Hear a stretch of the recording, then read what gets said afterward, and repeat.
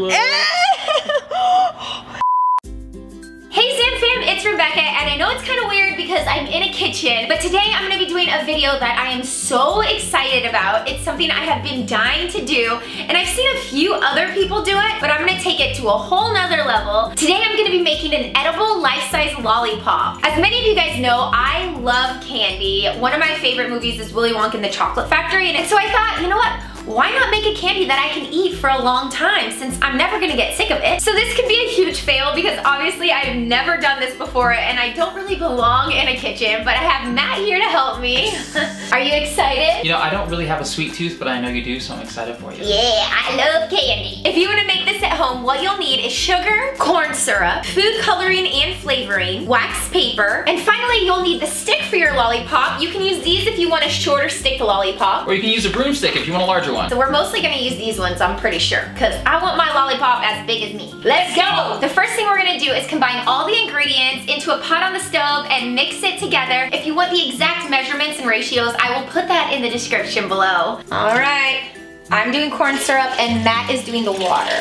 Matt's adding the sugar. The majority of this mixture is sugar, just so you know. Probably why I like it. What? It's really good. We should have a sucker party and just get like a bunch of people to lick different parts of the lollipop. It sounds so gross. I'm gonna make all my friends try the lollipop. Oh my god, oh my god. What the heck? Oh my gosh, do not use a plastic spoon when you are doing this. Now that we turned it off and it's not out of oil, we're gonna add the flavoring, which is cherry, that's the flavor that we picked, and some food coloring to make it red. So they never really gave an exact amount of food coloring, so I'm just gonna use all of it. Okay, since I'm a fake blonde, I used all the red in here, but then I just realized we have another bowl of stuff, and so I'm gonna use pink for that one, and hopefully it still is kind of reddish, but it's gonna be more of like a red pink now. So next we're adding the cherry. Again, they didn't specify how much to put in, and this is gonna be a really big sucker, so I'm not really sure how much, but I think maybe like half the bottle? I don't know.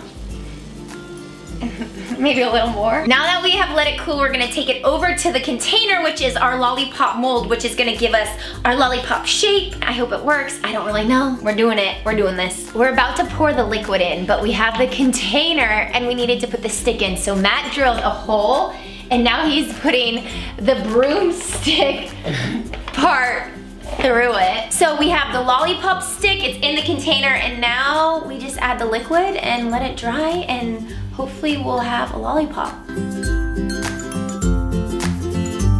Okay, so we have it all poured in, and now we just have to sit and wait for it to harden so that it forms into the shape of a lollipop. I hope it doesn't suck. So a few things happened yesterday after we tried to make our lollipop. We let it sit for about, what, 8 hours? And it never hardened. So around 11 p.m. we decided to redo it because we were like, oh my gosh, like this is not gonna work. Obviously we did something wrong. So we ended up staying up till 1 a.m. trying to make the lollipop work. It's 11:48. Still doing the sucker. This is the final pop, you guys. I hate this thing so much. So at 1 a.m. we let it sit overnight and we were really pumped and excited because we thought we finally got it. And I woke up today and I ran out to see if it had hardened with high hopes, and it was a liquid. The only thing that became a lollipop was the top of our stove, and now it's stuck there. I can't get it off. We don't end it right here. We're not gonna end the video, so no. Rebecca decided that she's gonna dump it on her head. Because this is my fault that it's a fail. I'm not sure why we did all the measurements, but it's actually kind of like gooey hard, so it might actually hurt. All right, you guys, come watch me dump this lollipop on my head. Ta-da! Our life-size lollipop. All right, pull it on me. Just do it. Lollipop, lollipop. Oh my god.